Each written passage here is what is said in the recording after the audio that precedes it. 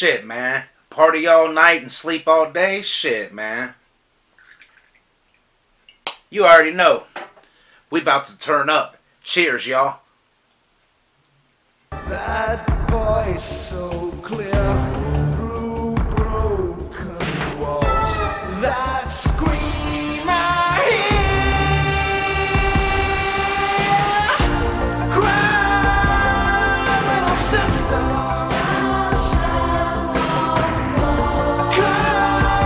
Come to your brother.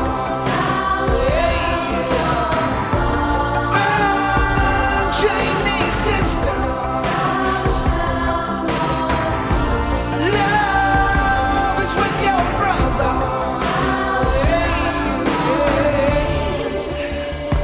Hey man, that's my jam right there. Boy, I turn up to that shit, man. That's that cut right there, my nigga. What's going on, everybody? Welcome back to ADiktion TV. I hope everybody is having a good day. As y'all can see, I am turning the hell up right now, you know what I'm saying? I've had a couple shots of whiskey, but hey, you know what? Time to pour a beer, man. I might take a little break from the whiskey for the beginning of the video, and then at the end, we'll probably take another shot together, you know what I'm saying?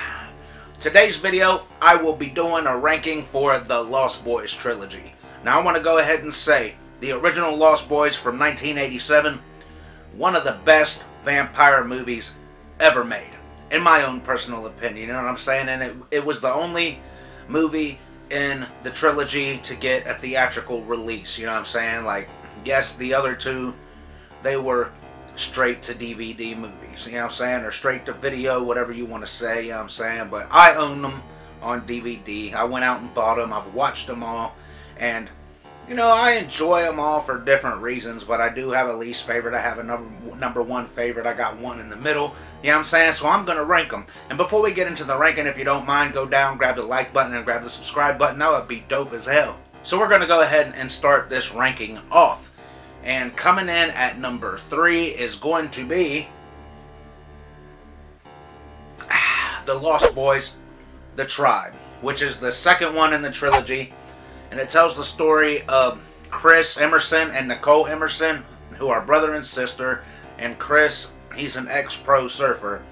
And they moved to a small town called Luna Bay, you know what I'm saying? And I want to go ahead and say one thing I do like about all of the Lost Boys is how they take place at the beach, you know what I'm saying? But The Tribe, it's at the bottom of my list because it's just one that I really don't enjoy that much. I mean, excuse me. There are certain things I like about it, you know what I'm saying? Like, I do nerd out when Corey Feldman, aka Edgar Frog, pops up in the movie. I do like that scene, but there's not a bunch about The Tribe that I really enjoyed. Like, don't get me wrong though, the effects in The Tribe, they weren't bad. The effects were actually pretty damn good, and this came out in I think this came out in 2008. So obviously, you know, the effects, they were decent for a straight to DVD movie. It was cool. It was a cool vampire movie. And I'm gonna go ahead and say Autumn Reeser, who plays Nicole, whoo! Hey, I ain't gonna lie, that girl is gorgeous. I remember watching this movie and seeing her, and I'm like, damn, that's the little girl who played Piper on George Lopez. Damn, she all grown up now, my nigga. But I don't really care for the lead vampire, Shane, played by Angus Sutherland, who is, you know, Kiefer Sutherland's brother. But I didn't really care for his acting. I didn't really care for him as the lead vampire. I'm not saying he's a bad actor. I'm not saying nothing like that. I'm just saying I just didn't really enjoy him as the lead vampire. I didn't really enjoy the writing for this movie. I did like the cameo from Corey Haim, like a post-credit scene, before post-credit scenes were post-credit scenes, you know what I'm saying? Corey Haim did come back, who was in the original film only for a couple of seconds. I did enjoy that, but you know, Lost Boys, The Tribe, that comes in at number 3. Coming in at number 2 is going to be Lost Boys, The Thirst. And I really enjoyed this movie. For as cheap as it looks, I really enjoyed this movie because, you know, we got Corey Feldman back, and we got his brother back. I can't even remember the actor's name, but Edgar and Alan Frog. We get Alan back in this movie, who wasn't in the Tribe. He wasn't in the second film in the trilogy, which they originally shot footage for him, and they cut it, so he wasn't in the movie. But what I like about it is he has been turned into a vampire. You know, he's still a Frog brother, but he's a vampire. He's on the other side, you know what I'm saying? And Edgar, Corey Feldman, he's still a vampire slayer, you know what I'm saying? And one thing I did like about The Thirst more than I liked about The Tribe is its references to comic books. You know, Edgar Frog, he's having a hard time in life. He's living in a trailer and he needs to pay his bills. He don't want to get evicted. He takes all these comic books to the comic book shop trying to get money.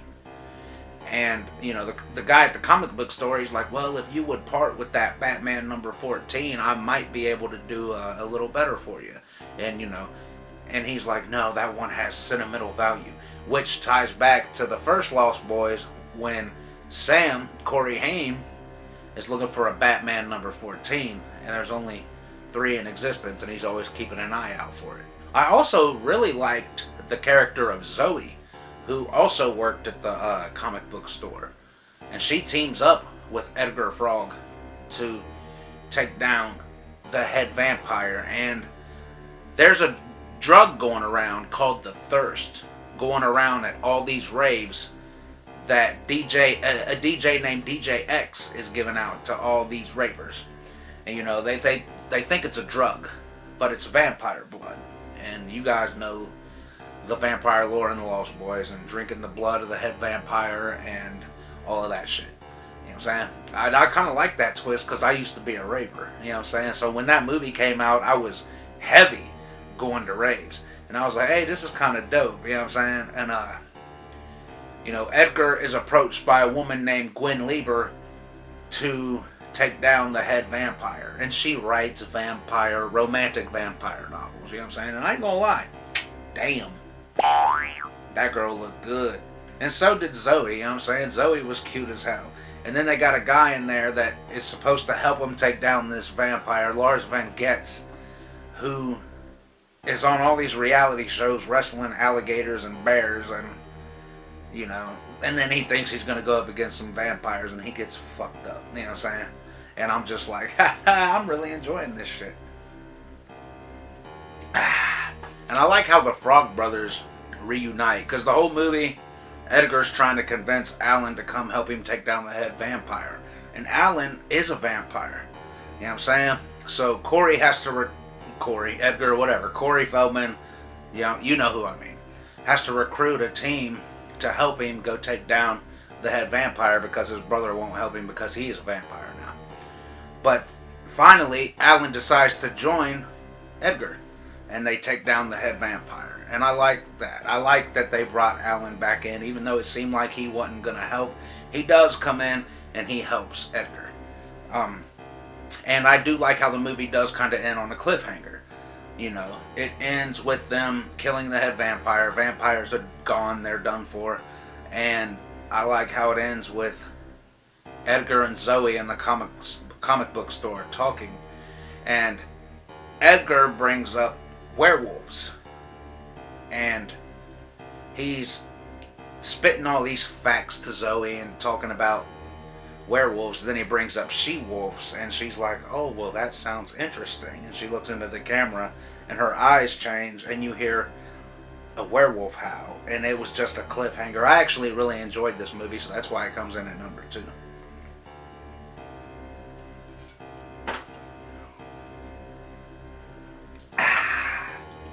And coming in at number 1 is going to be, obviously, The Lost Boys. From 1987, directed by Joel Schumacher, starring Kiefer Sutherland. Bro, I love this movie to death. You know what I'm saying? And when it got a sequel, it blew my mind. You know what I'm saying? It's been 20 years. You know what I'm saying? The sequel, The Tribe, came out in 2008, and I'm just like, whoa. And I will never forget when I saw the trailer for the sequel. I was watching a DVD. Don't remember what it was, but I let it play through the trailers. And I wasn't paying attention, and all of a sudden I heard the Lost Boys theme song, and I looked up, and I'm like, another Lost Boys? You know, so I was a little late on the second one, but anyways, the first one is number one on my list. One of the best vampire movies ever made, in my opinion, and I think it's inspired almost everything vampire related up until now. You know what I'm saying? Making vampires hip, making them look cool, you know, riding motorcycles, making them fit in with, you know, regular society. And I want to say, I love the cast. The cast of the original Lost Boys. You know, Corey Feldman, Corey Haim, Kiefer Sutherland, Jamie Gertz. They all did such a good job. You know what I'm saying? I love this movie to death. And I will never forget what got me to watch this movie. I was riding in the car with my dad. I think we were going to eat at Roosters or some shit like that. I don't know. We were going out to eat or do something. And he was playing the Lost Boys soundtrack in his car, and I'd never seen the Lost Boys. I was probably like 9, 10 years old, and he was playing Cry Little Sister, the theme song. I'm like, hey, this is dope, you know what I'm saying? La, la, la. He's playing it. I'm like, I like this song. And he's like, it's from the Lost Boys. You ever seen the Lost Boys? I'm like, no, I ain't never seen the Lost Boys. And he's like, hey, you gotta watch the Lost Boys. So I went home later on, I watched the Lost Boys, and I loved it. You know what I'm saying? And I want to say, Kiefer Sutherland is David.